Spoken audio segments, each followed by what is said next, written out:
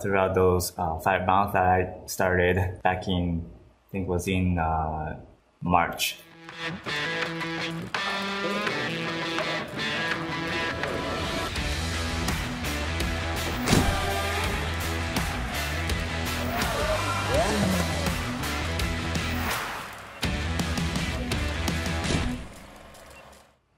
What's up guys, Steven Dux here. Welcome to this week's YouTube videos. And today I'm going to talk about last week's performance and as long as this week. I think last week there was not many trade. I think I made around 20,000. And on Monday, which is yesterday, I made around 43,000. And today I did not make a single trade. So I'm going to talk about any. And the ticker that I made 43,000 is I forgot about the ticker.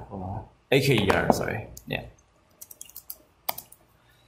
Now, recently we have a lot of reverse split tickers that they basically gap out in the morning or with a really thin flow, micro flow. Some of them end up with 10 or sometimes with a couple hundred K flow. So on those things, you have to be really careful because when the flow changes, the resistance changes as well. Because let's say the reverse split is 1 to 8, so you have to use the resistance times the 8 is actually around $5. And when the stock spikes to 3, it's not even close to that $5. You have to use the reverse split ratio to time the resistance, and because of the flow changes, and different flow rotations will affect the resistance. So that's a little bit more difficult to play the longs or the short. Today, since AKER didn't have a lot of borrows yesterday, so a lot of people feel like they missed out shorting the hypes and stuff. And today, here we have any that went from 2 to 6 in one day, and a lot of people shorting into the 4 into this crack. And risking the couple days resistance. So on microflow, it is really dangerous if the flow start flow rotation because it's not a bigger flow, and if there's a lot of demand on a tiny supply, price will go up, and people who are shorting it, when they saw the breakout, they freak out. And especially on the microflow, the ask is always super thin. So it's really easy if you have a large amount of shares to push the stock up. And when short sellers start panic, they cover all their shares. Typically short sellers have a lot of shares, like 10,000, 5,000, 3,000, and they actually push the stock way above the breakout level, and people who are late have to panic again. Then the stock squeezes to all the way ridiculously, and if you're not quick cutting losses, you will be down with a huge loss. So the reason or why I didn't short any is now for my criteria of the strategy called bounce short has to be the stock over 50%. Now on especially on microflow, if the stock is not even up 50%, it's not even worth it to short on microflow because there's not enough risk reward. You have to use that to be able to apply into those really dangerous stocks, because if you are feeding of missing out, and you will fall into those traps every single time. The most crucial things on trading is to help yourself be disciplined, have a really good habit, never get controlled by your emotion. Now I'm happy any spiking, and we have a spiker, probably a multi-day runner throughout the week in the holidays, and we'll probably bring up a lot of sympathetic plays on the low flow. So we will see tomorrow. Hopefully we'll have a decent week. We'll try to live record trade any.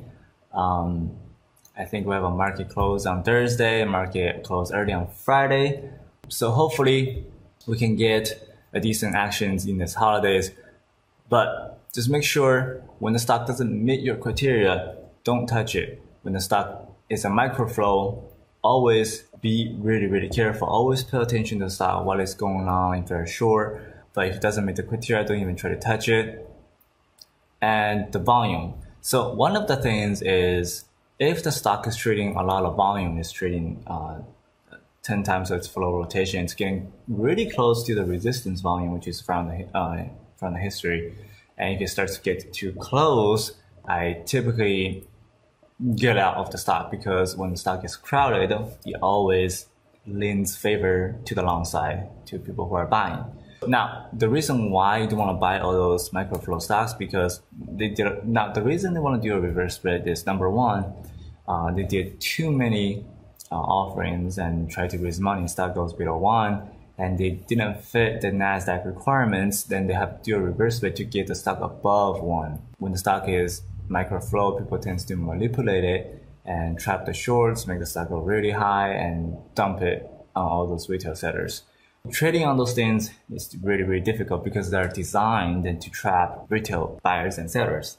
So always try to focus on the price section. Try to be super careful. Every single trade you make has to have a maximum loss.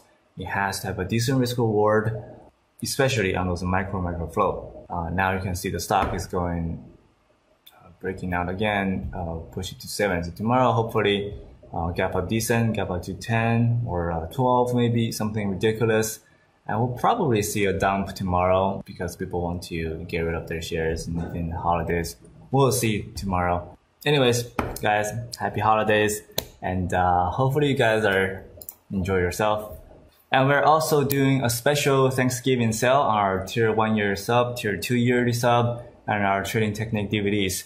I typically don't give out discount sales. Thank you for your guys' support throughout those 5 months that I started back in, I think it was in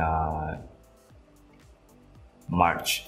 So we'll be giving 20 to 25% off. Link description below, and make sure to check it out. And I will see you guys next video.